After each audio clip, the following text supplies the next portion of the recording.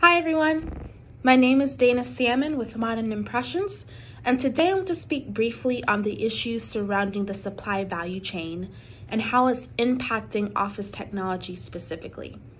Have you been wondering why it's taking a longer time for certain inventory to get to your organization, such as vehicles to car dealerships or certain items to grocery stores, even office equipment to your organization? Well, the current supply chain disruptions have had a huge impact on how organizations in general can meet and maintain customer and market demands. These disruptions also cause higher cost, time, and inconvenience within the supply chain value. So, if you're in an organization that relies on office technology for daily operations, are you wondering how to overcome these challenges?